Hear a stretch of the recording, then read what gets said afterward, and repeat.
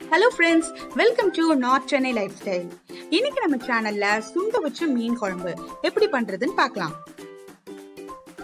எங்களோட வீடியோவை நீங்க ஃபர்ஸ்ட் டைம் பார்க்கறதா இருந்தா மறக்காம சப்ஸ்கிரைப் பண்ணி பக்கத்துல இருக்கிற பெல் ஐக்கனையும் பிரஸ் பண்ணுங்க.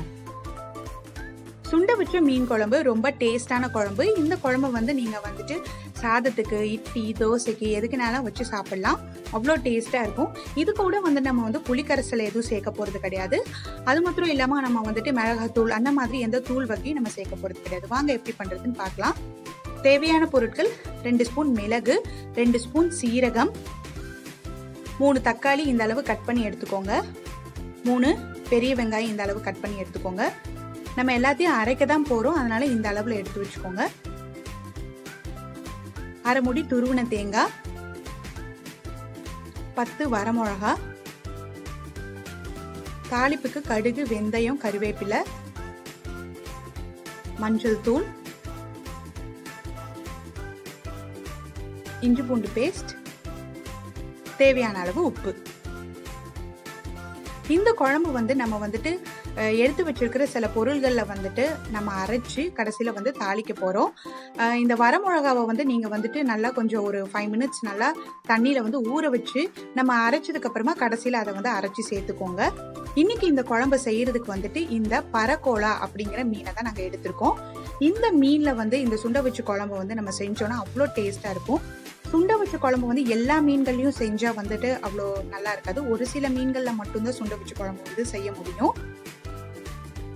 இந்த மீன் கிட்டத்தட்ட பாத்தீங்கன்னா 700 கிராம் இருந்துச்சு ஒரு மீன். இந்த மீனை துண்டு துண்டா இந்த மாதிரி கட் பண்ணி எடுத்து வச்சிருக்கோம். வாங்க எந்தெந்த பொருள்லாம் போட்டு அரைக்கலான்னு பார்க்கலாம். 2 ஸ்பூன் மிளகு, 2 ஸ்பூன் சீரகம், வெங்காயம்,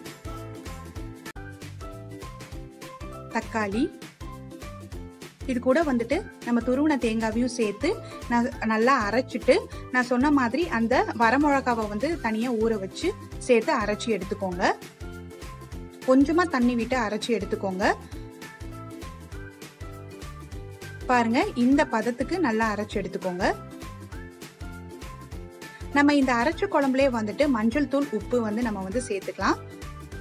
மஞ்சள் தூள் நம்ம சேர்க்கறனால நம்மளோட குழம்புல எந்த விதமான கவிச்ச வாசனை வராது. இந்த அரைச்சு வச்ச குழம்புலே நம்ம உப்பையும் சேர்த்து டேஸ்ட் பார்த்துக்கலாம். கம்மியா இருக்கா ஜாஸ்தியா இருக்கா அப்படிங்கறத டேஸ்ட் நம்ம செக் பண்ணிட்டு அதுக்கப்புறமா நம்ம தாளிக்கலாம். மஞ்சள் தூள், உப்பு சேர்த்து நல்லா கலந்து விட்டுக்கோங்க.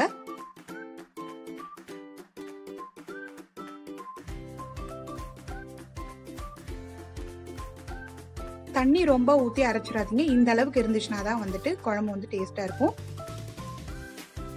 பேனை நல்லா சூடு பண்ணிட்டு இதுல ஒரு 7-8 ஸ்பூன் போல எண்ணெய் ஊத்திக்கோங்க. எண்ணெய் நம்ம நிறைய இந்த குழம்புல ஊத்தினாதான் கொஞ்சம் டேஸ்டா இருக்கும். எண்ணெய் நல்லா காஞ்சதுக்கு அப்புறமா கடுகு, வெந்தயமும் சேர்த்துக்கோங்க. வெந்தயம் சேர்க்கறனால குழம்பே நல்லா வாசனையா இருக்கும். இது கூட கருவேப்பிலை சேர்த்துக்கோங்க. இது எல்லாமே நல்லா பொரிஞ்சதுக்கு அப்புறம் 3 ஸ்பூன் போல இஞ்சி பூண்டு பேஸ்ட் சேர்த்துக்கோங்க. உங்களுக்கு இஞ்சி வாசனை பிடிக்கலன்னா வெறும் பூண்டு மட்டும் தட்டி கூட நம்ம சேர்த்துக்கலாம்.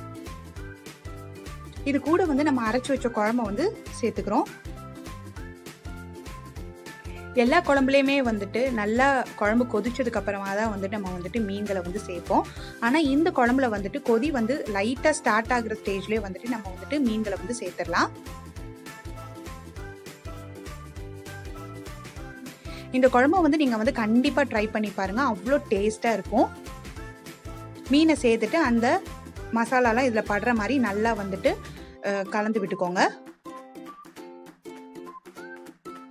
கலந்து ஒரு 10 to 12 நிமிஷம் வரைக்கும் நல்லா கொதிக்க விடுங்க. அப்படி நல்லா கொதிக்கும் போது குழம்பும் நல்லா கொதிச்சு பச்சை ஸ்மெல் எல்லாம் போய் அந்த மீன்ல நல்லா இந்த மசாலாலாம் இறங்கி அவ்வளோ டேஸ்டா இருக்கும்.